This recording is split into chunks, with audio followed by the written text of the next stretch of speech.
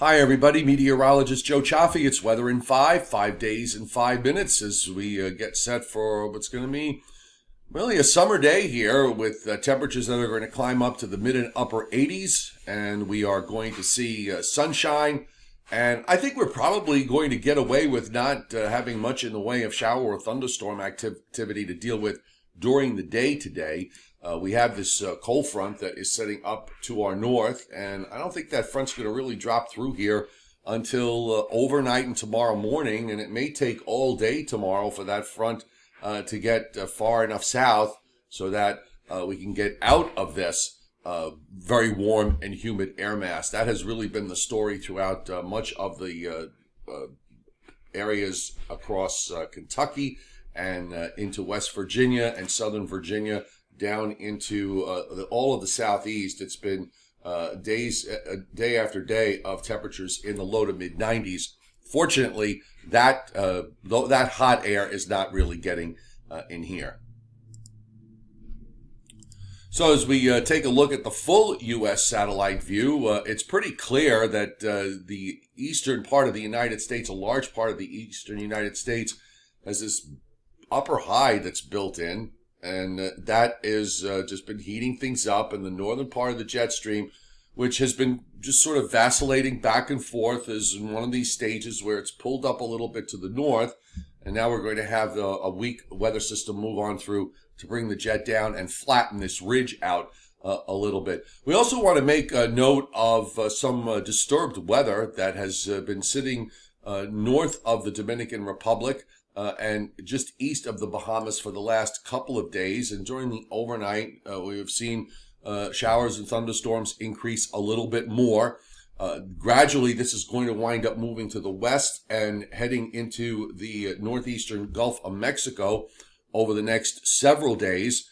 And I think once it gets into the Florida Straits and then points north and westward from there, we could see this system develop. The Hurricane Center has this rated as a 60% chance for tropical storm development. But obviously, it's not any impact to the area from northeastern Virginia to southern New England. So we're in good shape. We've got nice sunny skies for much of today. Not a whole lot happening on the radar. We have some showers and some storms on up through the middle Hudson Valley and extending over into New England. Those are moving southeastward and they're going to weaken. I'm not expecting very much today from respect to a shower or thunderstorm threat. I think we'll wait till after sunset tonight to see what we have to deal with. High temperatures, we're going to be in the low 90s across Maryland and northeastern Virginia, upper 80s to around 90 south central and southeastern Pennsylvania, and maybe even a few of the hot spots in New Jersey could see temperatures up around the 90-degree mark. But as you start to go further north and east, the temperatures tail off just a little bit. Highs will be mostly in the middle, and I think we could push it up a degree or two higher, that there will be a few upper 80s. This time of year, the amount of sun that you get is really important in determining how high the temperatures can get. Any kind of cloud cover is going to cut back on the heating. And also remember, we are almost to the point now where we have a shrinking amount of daylight every day. It's still over 12 hours, but not much over 12 hours, as opposed to the height of the summertime where you have about 16 hours of daylight from sunrise to sunset. So that makes a huge difference. So let's take a look at where we're going here over the next 5 days. So we do have this cold front that is going to be coming through. This is for tomorrow morning, having a draw just kind of sitting on top of us. It's going to be another one of these fronts that will eventually make its way further south, but it's going to take its time. So that opens the door for some showers and storms popping up during the day tomorrow. Backtracking to today, you can see there's very little that forms during this evening as that front nears. And then tomorrow, perhaps some showers and storms around.